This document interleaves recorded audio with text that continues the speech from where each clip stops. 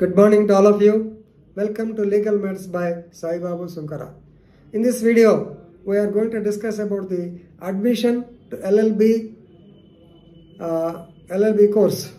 The point is whether the rules made by the university would prevail or the rules made by the Bar Council of India under education rules, whether they prevail. So please remember, Gujarat High Court Justice says that the rules made by the university will prevail over the rules of the Bar Council of India regarding LLB admission. Normally, even I was under the impression that Bar Council of India rules prevail over the university rules. But Justice Nanavati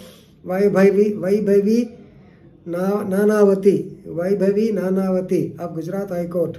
So while disposing the case of Madhusudan Gunvantroy Pandya, Madhusudan Gunvantroy Pandya, not Hardik Pandya. Madhusudan Gunvantroy Pandya versus Saurashtra University in SLP number 1/2022 on 21st June 2022 held that the conduct of examination and the declaration of results, so it is the job of the university. No doubt, Bar Council of India can give rules and regulations, but the university rules will override the Bar Council. So here the wording is university rules prevail over the Bar Council of India rules. So what is this? If you know the facts of the case, then it will be easy for you to appreciate, right? So here our friend Mr. Pandya, MG Pandya will call him. So actually this man studied BCom. He passed BCom in compartments, here we call. So he appeared for examination, he failed in 2 subjects out of 7, and later a re-examination was conducted and he got through and he got the percentage of 45.57.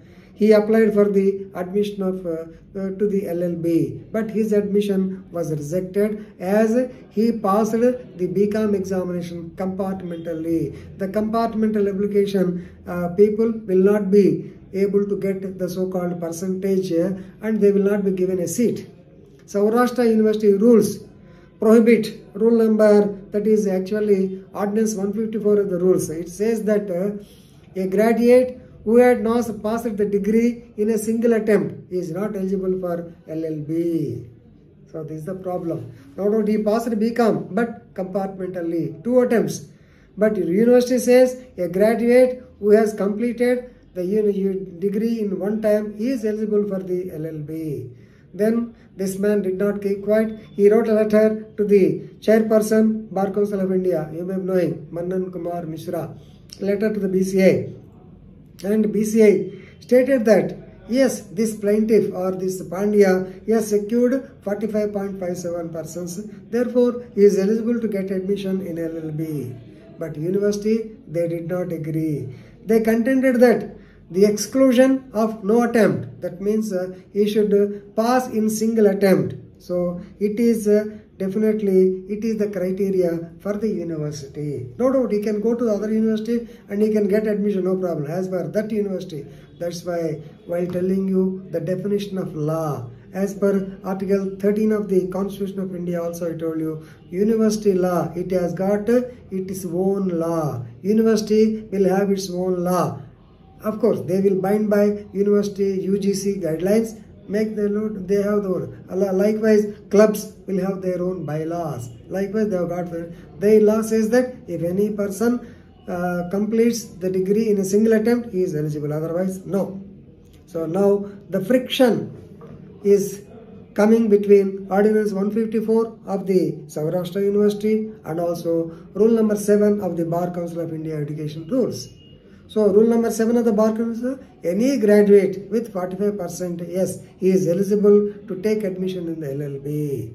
So now the High Court has seen the mark sheet. Mark sheet has clearly shown that he has got the percentage of 45.57 in 2 attempts. So now the court stated that the directions of the university, the ordinance of the university is prevailing over the Bar Council of Indian rules. Therefore, this man cannot get any seat in the LLB as far as that university is concerned. If other universities are concerned, okay, they can make their own law. So the High Court is not inclined to give or to invoke its extra jurisdiction under Article 220 of the 226 of the Constitution of India.